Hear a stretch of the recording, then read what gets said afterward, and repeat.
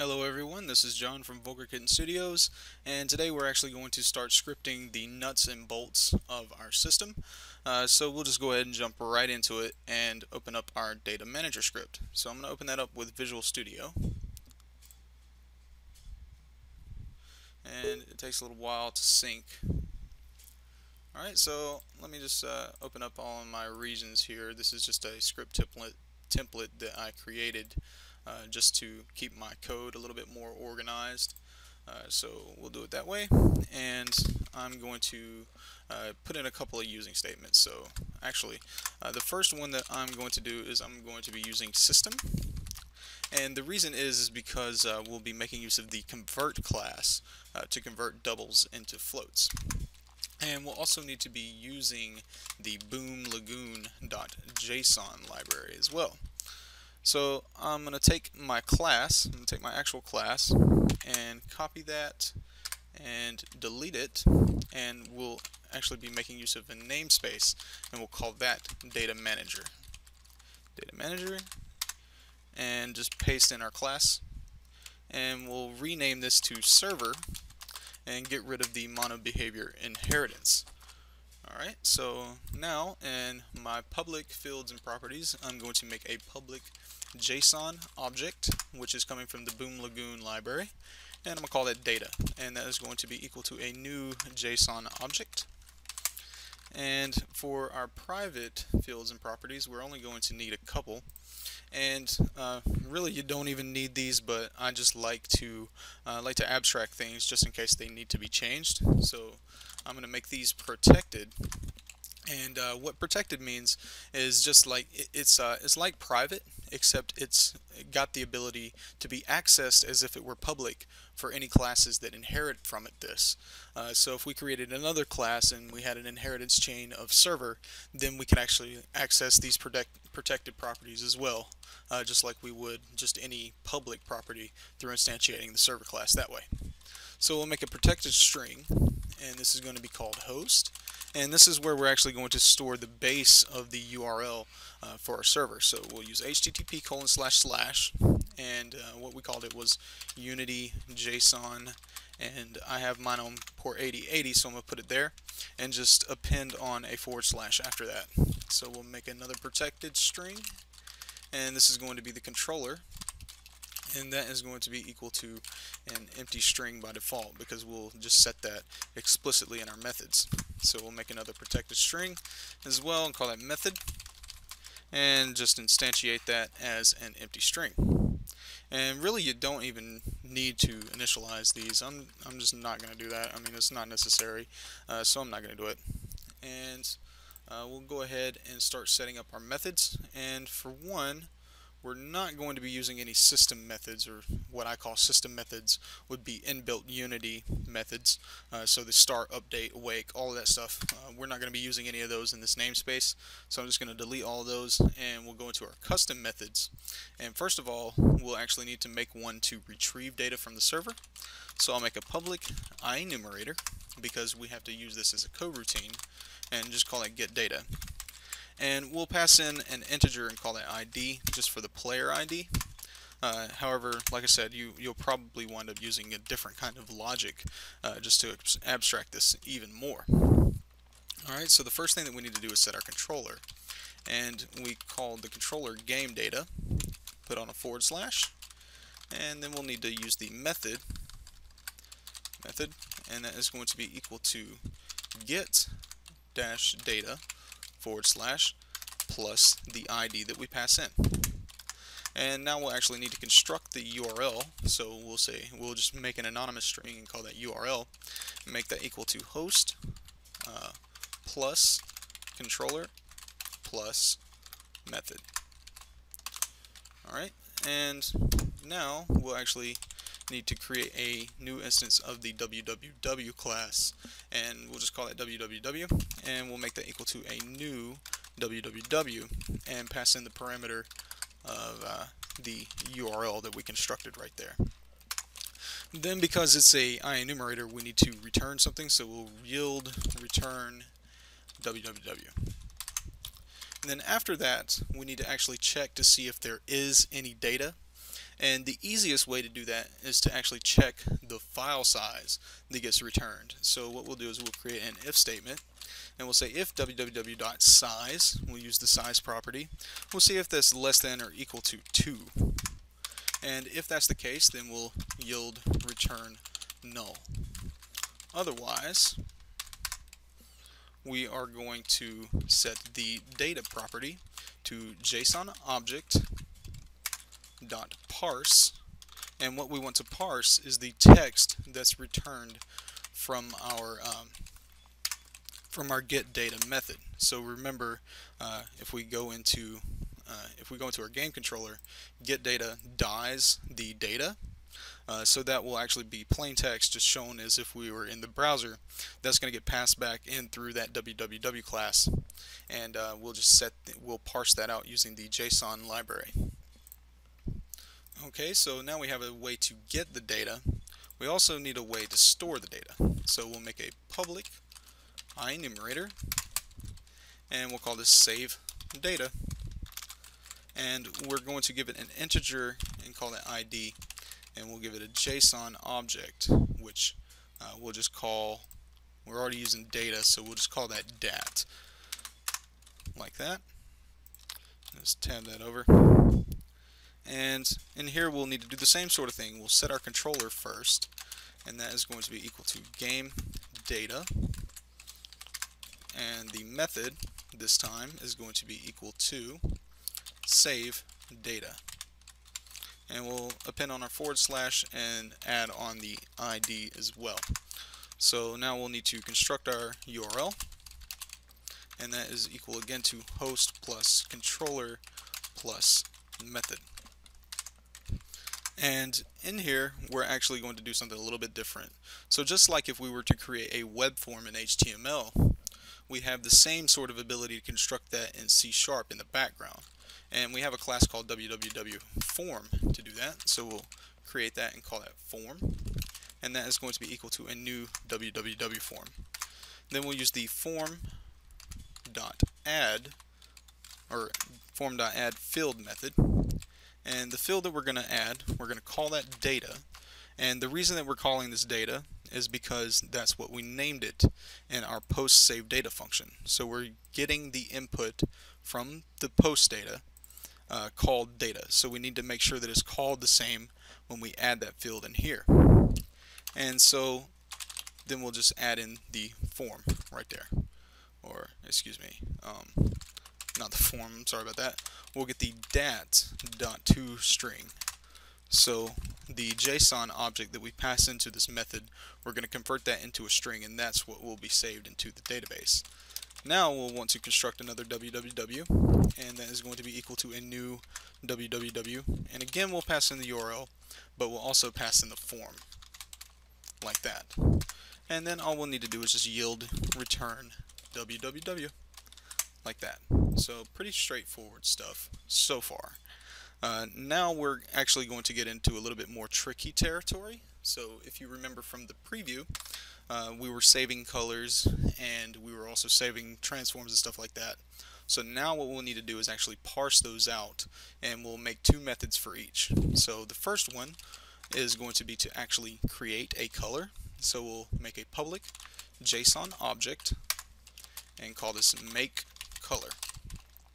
And we're going to accept a color and call that parsed color.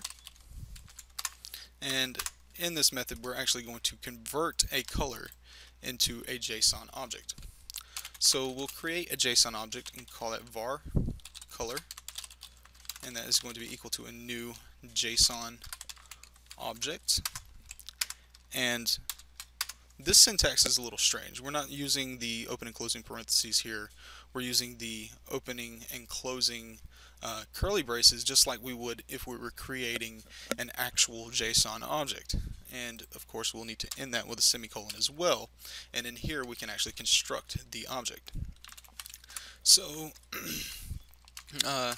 we'll name the first one, because with JSON we actually have to name the key and then give it a value. So there's key value pairs, but those key value pairs can also, like the value of a key, can also be an object. So that's what we're trying to do. We're trying to nest those into separate objects. So we'll need the R value, and I'm just going to put a comma here. We'll need the G value, the B value, so red, green, blue, and the alpha value, like that.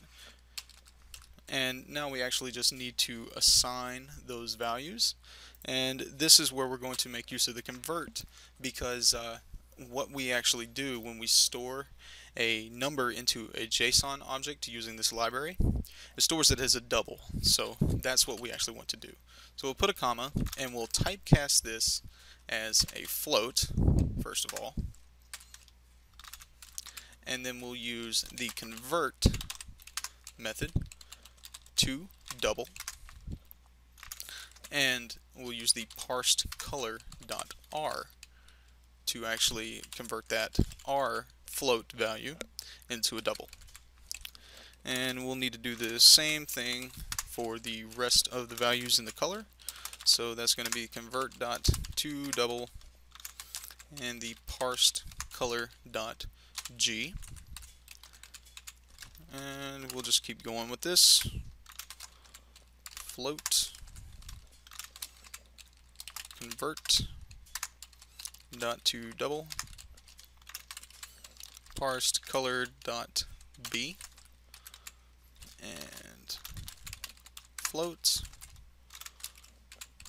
convert dot to double parsed color dot a. Alright, so now we've actually successfully constructed this object, but because we have a JSON object type, we actually need to return this as well, and that's just as simple as saying return color, like that. Alright, so now we have the ability to change a color into a JSON object. We need the ability to reverse that process as well. So we'll make another public color. This time we'll return a color type, and we'll call that getColor. Now this is where the logic is going to get a little strange, and that's just because of and yours is probably going to vary based on how you actually want to construct your objects. So what I'm going to do is I'm actually going to pass in an object which would be the parent of this color, and then get the key, which is also an object, and parse that key back into a color. So hopefully that makes sense. So we'll accept a string and call that obj, and we'll accept another string and call that key. And so we'll now create a JSON object and call that JSON object, and that is equal to data.getObject, and we'll just pass in the obj string. So we've retrieved the parent object. Now we actually need to do the same thing for the key within there. So we'll say JSON object color obj is equal to JSON object dot get object and the key that we passed in. Alright, so now we need to convert those double values back into floats. So what I'm going to do is actually create a few floats. I'm going to call this float R is equal to, and then typecast it as a float, and use the convert dot to decimal this time, and we'll use the color obj dot get number, and then the key of that object, which will be respectively R, G, B, and A. And so I'll just copy this and paste it down 4 times and change the letters. So R, G, B, A, G, B, and A, like that. So now that we've done that, we'll actually need to construct a color. So I'll create a color and call that color is equal to a new color, and then we'll create the color out of those R, G, B, and A values right there, and we'll just return the color after that. So that is how we get a color. The process is almost exactly the same for vector 3, but just for practice's sake, we're going to go ahead and do that as well. So again, we need a way to make a vector3 into a JSON object. So we'll return the JSON object data type and call this make vector3. And we'll have to accept a vector3 to convert, and we'll just call that vector.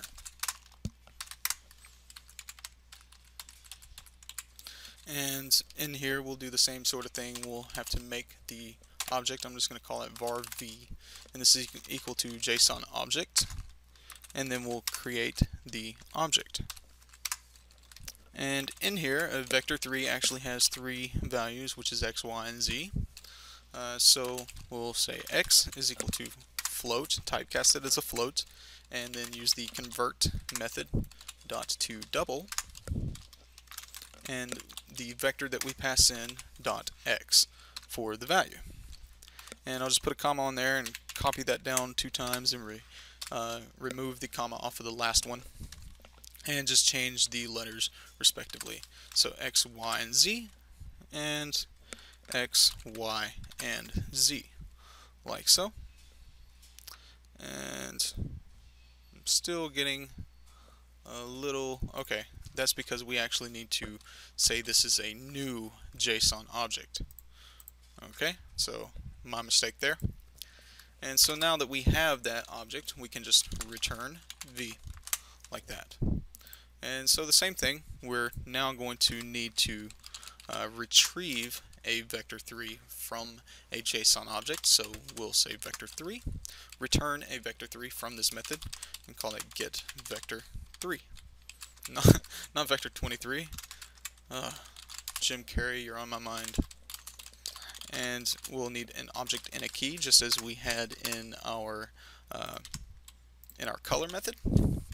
And the same sort of thing, we'll make a JSON object, call it JSON object, and that is equal to data dot get object, and the object is going to be the obj that we pass in up here.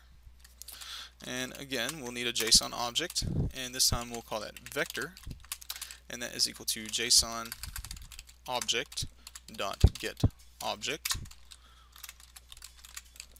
key. And so now we actually need to do our conversion business one more time. So what we'll do is create our floats for x, y, and z, and typecast them as floats, and then use the convert dot to decimal method, and get the vector dot get number, and the key that we want to get, which is going to be x. And we'll copy that down 2 more times and change their letters respectively to x, y, and z for those axes, and y, z, like that. Now we'll construct the vector using vector3, call this result, and that is equal to a new vector3 with the x, y, and z parameters. Then we'll just return the result.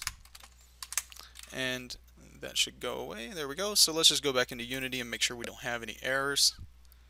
And we don't have any errors, but again I get these little warnings, which I hate, and that's just because of my line endings. So I'm going to come into Edit, Advanced, Format Document, save it, and make sure my line endings are okay. Alright, so that is actually it for our Data Manager Wrapper class. In our next videos, we'll actually construct the ability to create a character and save his information into the database. So thank you for watching, and I'll see you in the next video.